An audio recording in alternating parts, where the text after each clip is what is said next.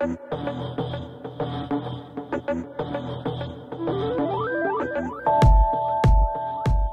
y'all, Rick Sky here, and I want to test the Mavic Air with actually very, not super strong winds, but quite strong winds. I forgot my anemometer today, but we're experiencing intermittent gust from that direction. Right now there's not a gust coming through, but I hear one coming. And I would estimate, actually the wind has changed direction. Now it's coming from that direction. So, don't have an anemometer today, but estimated around 15 knots is probably what it is. So what I want to do without further ado is go ahead and get my Mavic Air airborne, and without going in sport mode or anything, just in regular mode, we're going to fly around. We're going to make some, we're going to do some standard flight, which is how I would typically fly if, you know, if I was trying to capture that really good cinematic video. So I'm going to fly in that fashion first, and then we'll get a little bit crazier. We've got 99% battery life. I'm going to go ahead and hit record on the Mavic Air, and I'm going to get it airborne. Here comes a wind gust too. This is great. Take off. Okay, here we go. I'm going to bring her over here by the camera so you can see the wind affecting it.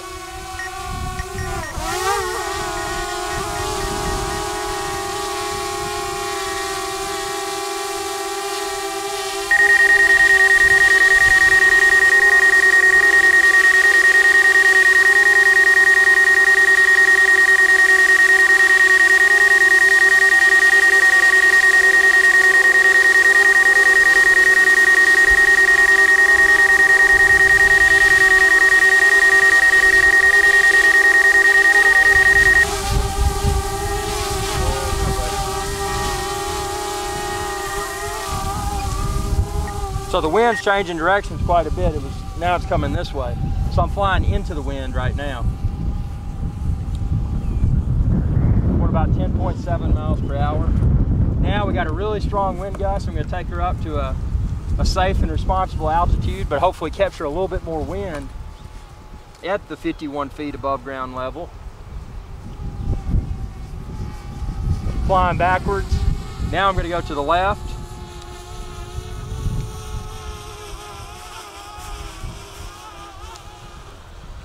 Now I'm going to go to the right,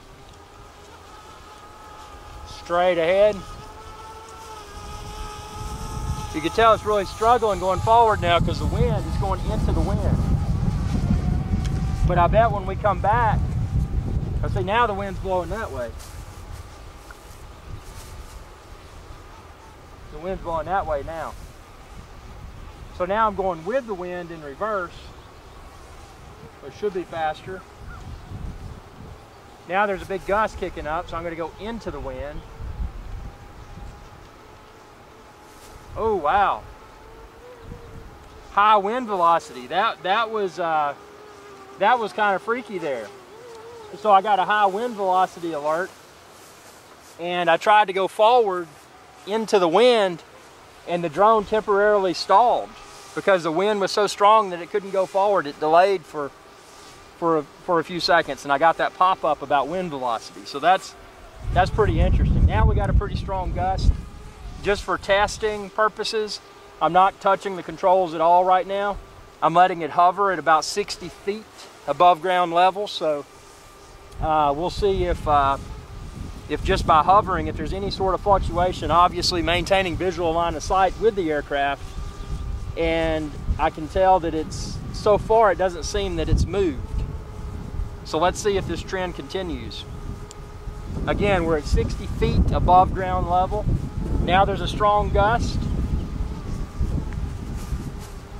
That strong gust is going that way. And again, we got high wind velocity. Fly with caution and ensure your aircraft remains in line of sight. Obviously, whether there's wind gust or not, I'm always going to be maintaining visual line of sight with the naked eye. These don't magnify or anything. These are just sunglasses. So let's see what happens here.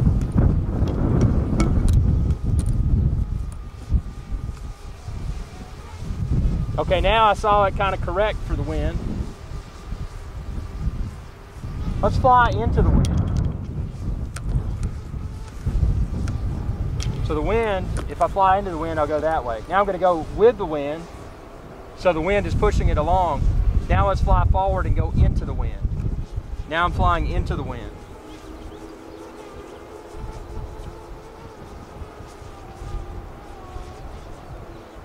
So it actually is handling pretty well. One thing I wish that we got within the DJI Go app was wind speed. Why can't if it knows that there's high wind, why can't the app say, okay, it's so many knots, you know, give you the wind speed? Okay, now there's a strong gust, and I'm going to try to go straight into the strong gust. You can see now with the stick fully depressed, it started at a slow rate of speed, but then it picked up to 17 miles per hour. Attitude is too large. Backward obstacle sensing is unavailable. Now the wind's so strong, I'm kind of worried about my camera equipment. So I'm going to get behind it so I can maintain visual line of sight with the aircraft while making sure my tripod does not fall over due to the excessive wind. This is the strongest wind that I've ever flown in.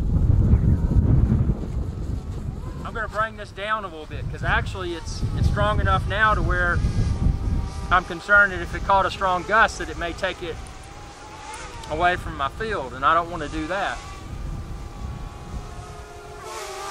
Let's bring her down to a low altitude here. You know, again, this video is all about looking at the video quality and stability while flying in wind. So I know there's not a lot of awesome footage to look at, but what we do have is the opportunity to experience the performance in wind. Obstacle avoidance on the rear of the drone is working, so it won't go backwards because it sees me and my camera. Now I go forward, it'll stop chirping because it knows I'm far away.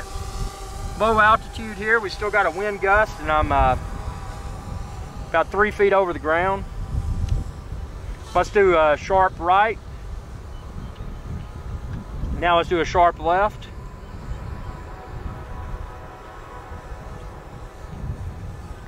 Now let's go in reverse.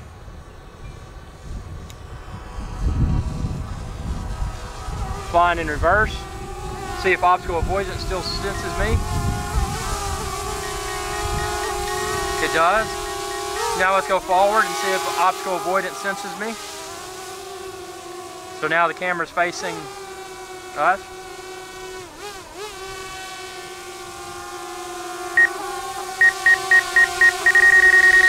Again, always assume obstacle avoidance won't work, because if it failed, it would be a very painful experience.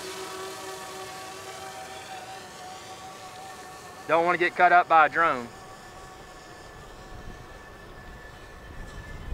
I'm really impressed. I think we're, okay, there's a wind gust now. Let me show you these leaves on the ground, just kind of a point of reference. Let's see, let me see if I can get them on the camera here. Yeah, see those leaves blowing?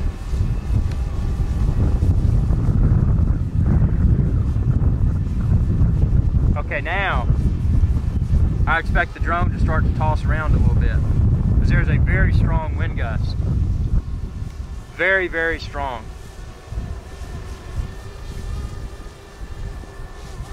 But it's handling really well. You know, we're getting those warnings. Here's a leaf in the air. Let's see if we can chase it. That would be cool. It's right getting, I don't know, I'm watching the drone, so I'm not FPV right now. Let's see if we can catch that leaf. Oh, there's a tree. Whoa. Just a word of caution. If you are flying in windy conditions, just like traveling at a high rate of speed on ice or something slick, you get that speed going, and then you got to come to a quick stop, you're probably going to coast a little bit. And that was a scenario there where I almost ran into a tree because of the wind and the higher rate of speed. I almost ran into the tree. So that could have been catastrophic for the drone. And I don't want to destroy the Mavic Air. I love the Mavic Air. Again, at the time of filming this video, the Mavic Air is my favorite drone. It used to be the Phantom 4, but since this came out, smaller, more lightweight, more obviously more portable, You know, why do I want to carry something that's bigger, something that's heavier? Why not just use this when I can get such rock solid performance from something so small and something so lightweight, but something that handles the wind as well as this seems to be doing? Again, the real test will be once we watch this video. When you're watching this video, oh, here's another wind gust. Now I'm flying into the wind. See the leaves coming at us? When we watch this video together on YouTube, and you tell me, is the video shaky? Is it, you know, is the wind messing with it? That was a near accident.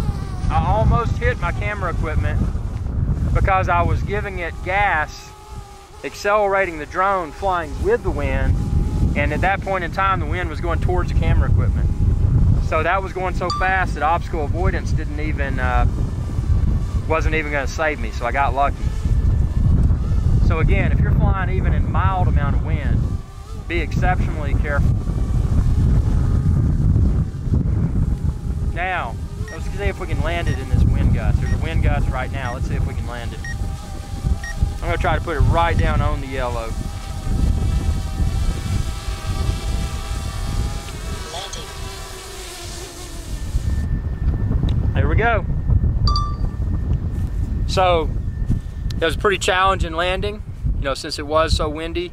Very strong wind gust. Again, I don't have an anemometer today, but I estimate that the wind gusts were probably around 12 knots. And curiously enough, the direction of the wind gusts constantly changed. I had it coming from my rear, coming from my front, coming from my side, and the drone in all scenarios seemed to hold up well. Lessons learned during this moderate wind was don't fly near tree branches and stuff like that. Don't fly near your camera equipment, because that wind gust, it can even pick up more while it's gusting. Like right now, since I've started filming this video, the gust picked up even more. So you got to think about ice skating or skiing. You know, once you get that momentum, once you get that speed going, it becomes more difficult to stop quickly. So the same is applicable with this. You're in the air with a drone. It doesn't matter if it has obstacle avoidance or not. If there's wind gust that's carrying that thing forward or backwards at a higher rate of speed, the stopping distance is going to be greater. So take all that into account. Best case scenario, if there's wind out, consider not flying unless you are an expert and you have hundreds of hours under your belt as a drone pilot like I do. But even then, you know, expect the worst and be constantly aware of what's around you.